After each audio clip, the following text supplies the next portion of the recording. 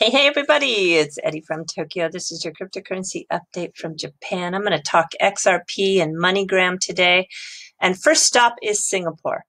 Singapore is a tiny country. It sits right at the tip of Malaysia here. It is an island. It's only 50 square miles in regards to the land area. So compare that to the smallest state in the United States, which is Rhode Island. Rhode Island is twice the size of Singapore. Now, it may be small, but let me tell you that in November, the fintech investments crossed the $1 billion mark, and it's up over 69% in regards to those investments. So there's no kind of wonder why swell was held in Singapore. There is a lot happening, even despite its tiny size on the map. If I just zoom out twice here, you can see its size in comparison to Australia, which is maybe a little bit of an unfair comparison, but it is just a very tiny country, but it's a powerful country. It has 5 million people. And if you're in the world where you don't understand square miles and you want to compare to square kilometers, well, think of it as about the same size as the Vatican City. In a city of Liechtenstein, which I hope to meet a lot of you very soon in, that is 3 times the size of Singapore. Yeah, so I just love that country, but it is it's very, very small. Okay, let's see what's happening here. In the last 24 hours, we learned that MoneyGram, who has been operating in Singapore since May 2010, almost 10 years, launched their very first online presence. So this is part of their push towards digital. And now the new Singapore website for MoneyGram was revealed, and it's really quite beautiful. Take a look here. I think the UI is very, very nice. And one of the things that stands out is that they are advertising that you can send money for as little as a 99-cent fee to anywhere in the world. Of course, the exchange rate for currency and the terms and conditions may apply. But I want to do a little comparison. So I chose to send 500 Singapore dollars to Japan, and you can see that I received 37,251 yen for that. That is just a little under $400. That just gives you the exchange rate. There's 1 Singapore dollar is 74 Japanese yen. So I was able to select a payment option of debit card, and I can pick that cash up. And the money typically is available for pickup in minutes. Yeah, there's a little tiny 3 here, and it does say that the timing could be different based on the country and the banking hours. But I think for the most part, they're talking about pretty much a same-day pickup. All right, let's go to the Western Union website, which is, well, it's detecting my IP address. So it knows I'm in Japan, so I only can choose to send Japanese yen. I can't do the same Singapore dollars to yen. But let's just reverse it. So we'll take the yen to Singapore dollars. It's a little annoying. I wish it would give me a little bit more flexibility to choose the sending country and the receiving country, but it doesn't. All right, so in order to send that 500 Singapore dollars on Western Union, it's going to take 41,350 yen. Now remember, it was 37,251 yen to do that transaction with MoneyGram. So we're talking about a difference here of 3,099 yen. That is about 40, well, no, it's about 30 US dollars, but it's more expensive. That's what I guess I'm trying to get to. And the cash pickup, well, yes, I did choose cash pickup, and I don't have the option to do debit card or credit card. I don't even have the option to do cash, walk up to an agent and give them cash. I can only do a bank transfer. Now, we want to really pay attention that even with this difference of being more expensive, we really want to look at these tiny little numbers here. So the 1 and the 3 in regards to the 1 business day that it takes to move that money. The one says the differences in time zone and agent hours will delay. So that's okay. It's understandable. But here's interesting. The little 13 mark refers to a small indication that generally money will be deposited into receiver's bank account within 3 to 5 business days from the time the money is received in Western Union's bank account. So we're talking 3 to 5 plus, depending on the hours of the bank that it is going to. It's very slow. And the fees, according to this, with this little 2 and 5, the fees are subject to change without notice. And also the online fee is for today. Fees at agent locations may differ. Well, I don't think we're doing an agent location in this case, so it doesn't really matter. The business account for those payments are also something that they won't do. So the account has to be in your name. That's probably a KYC issue. That probably is across the board, I would imagine, for a lot of the money transmitters. Okay, but here's the big news today. We are talking about Brinks. I think a lot of Americans know Brinks because they are famous for their armored trucks.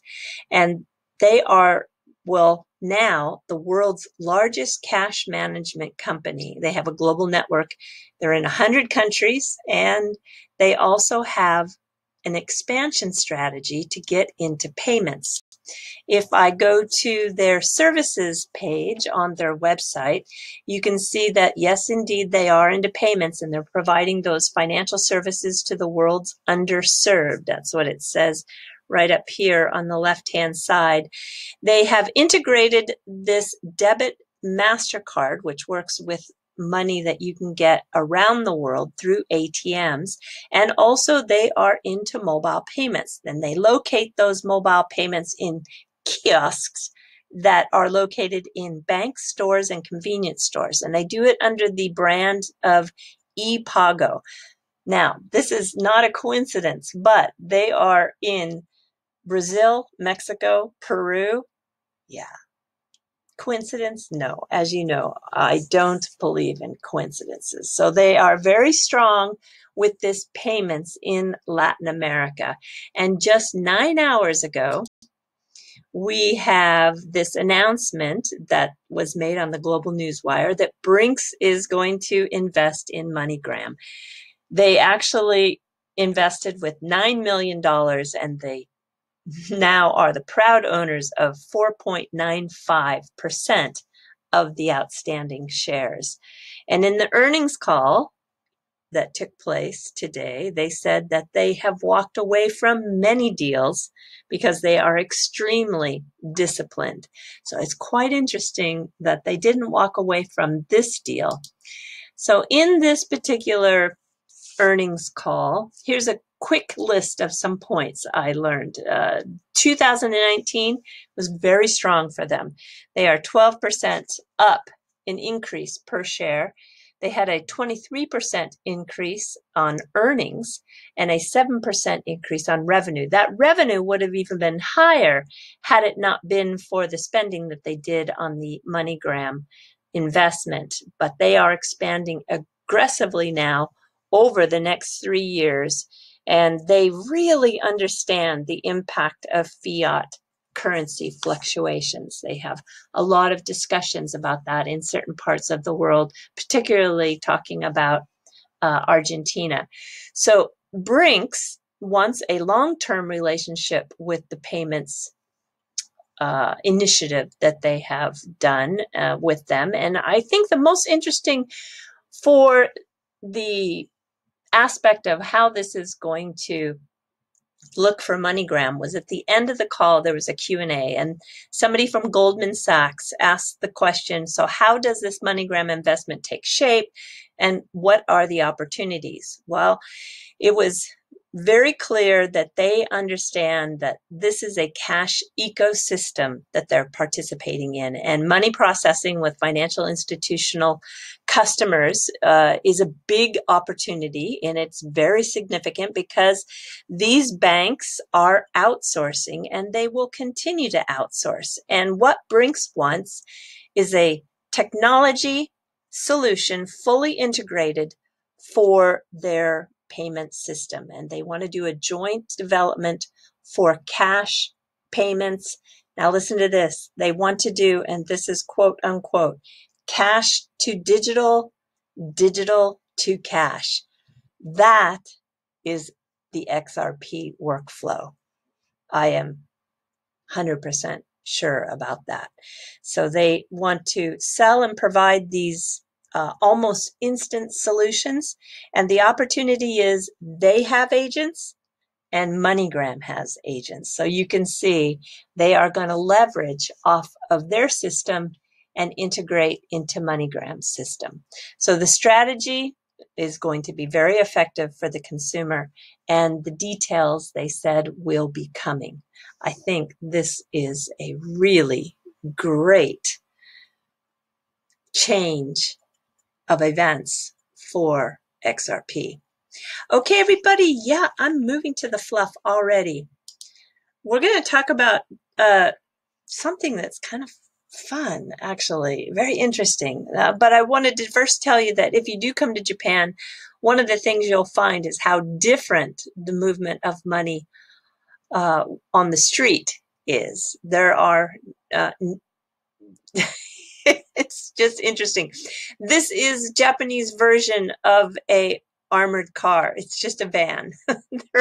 there isn't an armored car, and the money, it just moves in a bag, and the guy just opens the door. And this is actually a funny video because many people who come from other parts of the world are pretty jaw down when they see how the money moves in this country with just two people who I don't even think they're armed. One guy carries a baton, but I can show you also another blog here where they said a high security on Wall Street. This is up in Otaru, which is in the Sapporo region of Hokkaido. This is what it looks like. Walking on the street with the money in a bag, and one guy's behind, and yeah, he carries a baton. You just see this everywhere on the street, throughout the shopping malls, everything. It's just, well, it's great. I'm not making fun of it because it's a safe country. So I'm kind of proud to say they don't need an armored van. At least not right now. Maybe that'll change in the future someday, but right now they just get into a normal van that's, yeah, kind of, it's like, it's not even a plain wrapper or trying to disguise itself. It's like, here we are, we're the money carriers, and they have the logos on the side. It's just really funny. All right, this is though what I want to tell you. The company that's like Brinks in Japan is called Seicom, and they are the leader for security. And they, created something very interesting. This is the world's first virtual security guard in Japan. And of course, it uses AI. And you'll find that they are in the receptions of office buildings. And they even have the ability to do facial recognition. So when they do, it will give you a response by a salute to show you, yeah, welcome back to your office space. And I'm going to show you respect with this salute. It seems a little less threatening than a robot or a camera. I don't know why, but I find it, it's just kind of cute, actually. And this is what it looks like when you see them in a reception area. It's a reflection that appears on a mirror. And yes, it does come in a skirt too. I don't know how I feel about this because she's wearing high heels. Oh, I don't know. Japan, sometimes you're stuck in the 50s. But anyway, that is the female version. And if it detects something suspicious, it will stop you. And I don't know, I've never been stopped, so I don't know what it may say, but it does have the ability to call a real security person immediately if it feels that it's not getting cooperation. And in the case of a child, it actually can adjust. Oh, there we go. It actually, let me just show you there. It actually can adjust by kneeling down and talking on the same level as the child with an eye-to-eye contact. How interesting, huh? Well, that's Japan. I hope you get a chance to see it and when you come visit. All right, everybody, do take care. Sayonara for now. Bye-bye.